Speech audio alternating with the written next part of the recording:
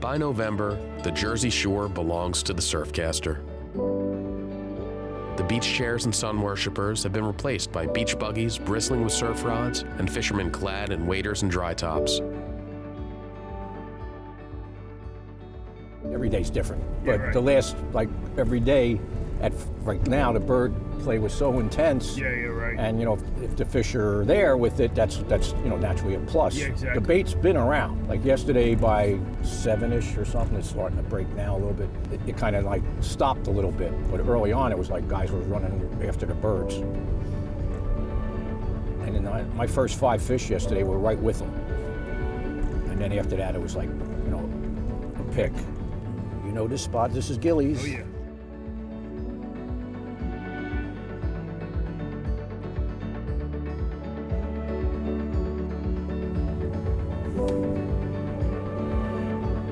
Guys are running.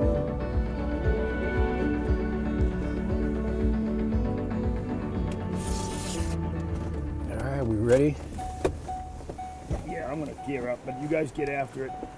Don't let me be that guy. The weather may be unpleasant and the fishing inconsistent, but the New Jersey striper season often saves the best for last, and no one wants to miss out. So the fish have been on sand eels, so everybody pretty much is using a slim metal jig just like that. It's going to look just like a sand eel when it comes through the water. And also to help your chances, use a little teaser. This is a red gill. But the nice thing about the teasers is they're a little bit more realistic looking than the metals. So you have the long casting advantage of the metal lure and then the realistic look of the teaser. So you really improve your chances of getting a bite. Scan it sitting out there. It's a pretty sunrise, man. It's a beautiful morning, is right. With a cold wind whipping over the dunes, we took our positions among dozens of other surfcasters.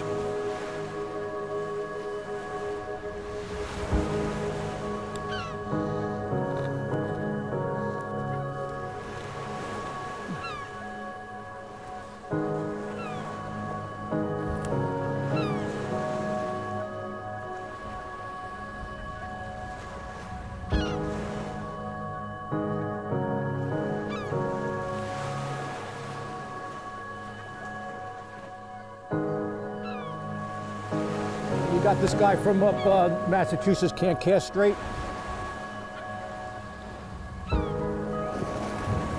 Sal's in. Might pay to put on a soft bait. Sal's a hero.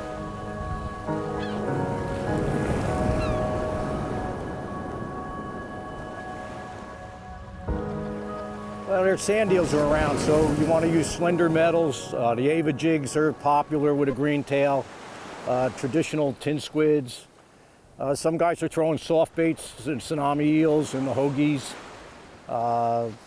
You got to mix it up, but the bait is sand eels, and you want to use the lures and artificials that are going to imitate that bait fish that's around. If there's a big bunker around, you're going to use bigger plugs. So this is the bait, sand eels, so everybody's throwing stuff that looks like a sand eel. Hopefully these fish are going to turn on too. There's a lot of bait, a lot of bird play. Boy, they're in tight.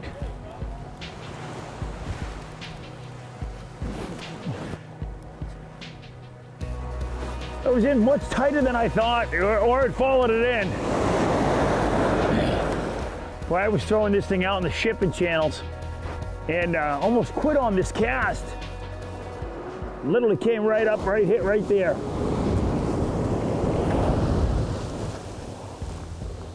Come on, you little fella. I love the color of these fish in the fall.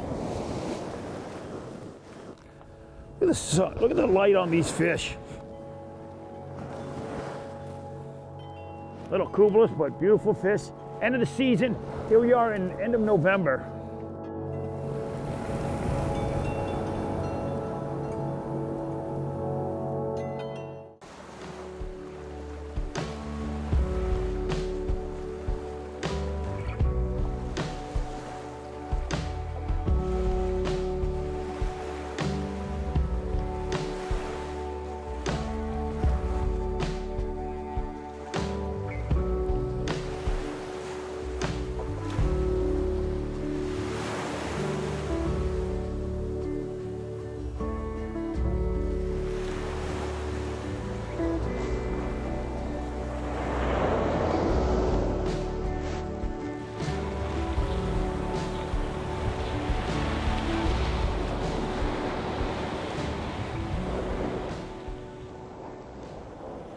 Yeah, so there's definitely a little bit of a slow pick on the beach today. Seeing plenty of birds picking, so there's definitely plenty of bait around. And the bait that's around this year is sand eels, which is a good thing. I mean, the one thing that the surf fishermen down here in Jersey really like about sand eel bites is that it keeps the fish in one place for a decent amount of time. When you have peanut bunker or mullet or larger bait fish like that, they tend to move pretty quickly and they bring the fish with them. But sand eels hunker down in the sandbars, especially somewhere like Island Beach State Park, and they'll hold the fish around for a couple weeks. Guy behind me just hooked up to his third one in the past couple minutes. I haven't had a bite yet, but I'm seeing some fish swirl. Definitely in the right spot, so it's just a matter of time.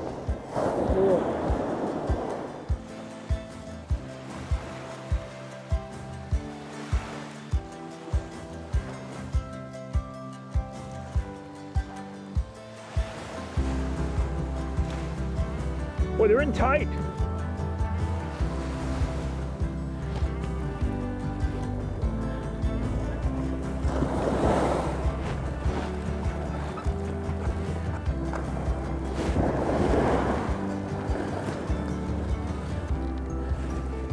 The color on these fish is awesome.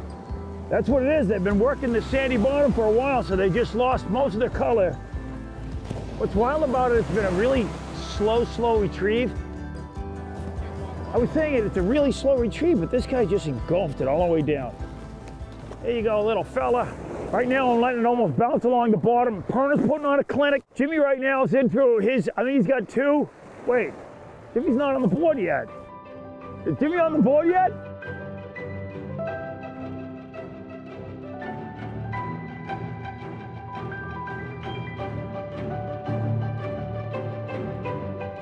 Look at the size of the shad he's got. Oh, that's a big hickory shad. Look at that.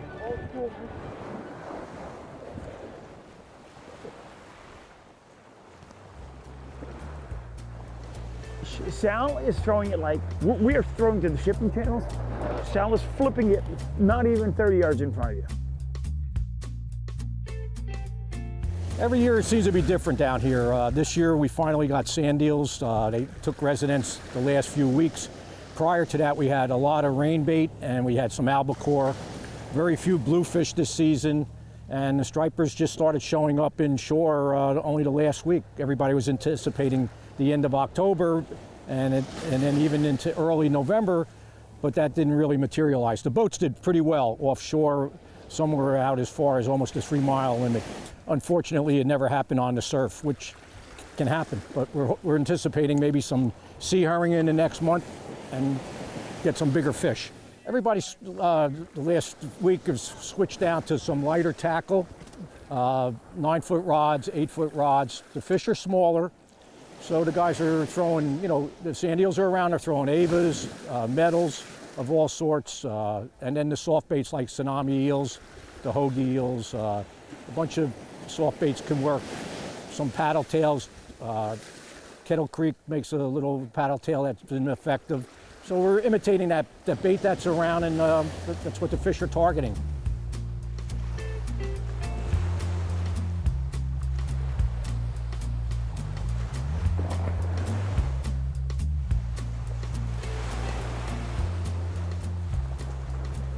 Jimmy's on the board, boys.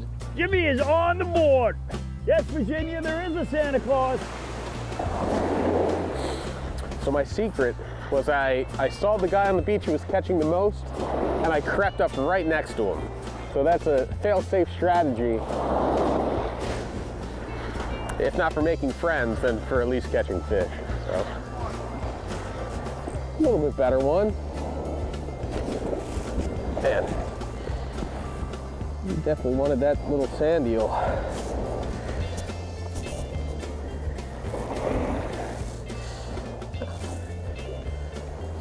Pretty fish, man. Look at all those purples in there and greens. It's beautiful.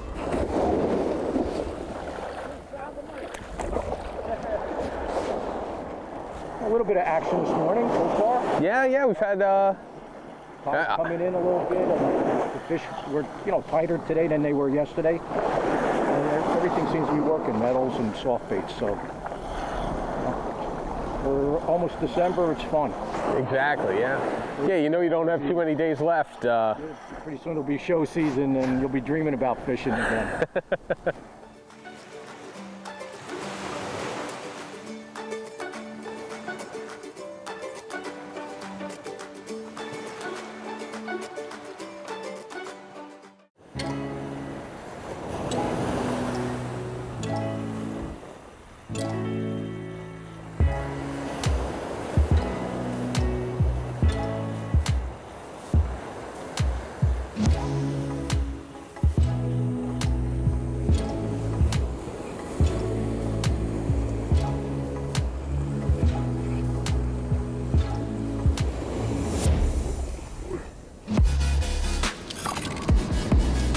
The fish weren't large, but each one was healthy, feisty, and had a belly bulging with sand eels.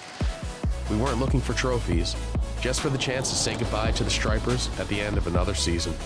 And when any bass could be your last of the year, it's perfectly acceptable to celebrate, even for the little ones.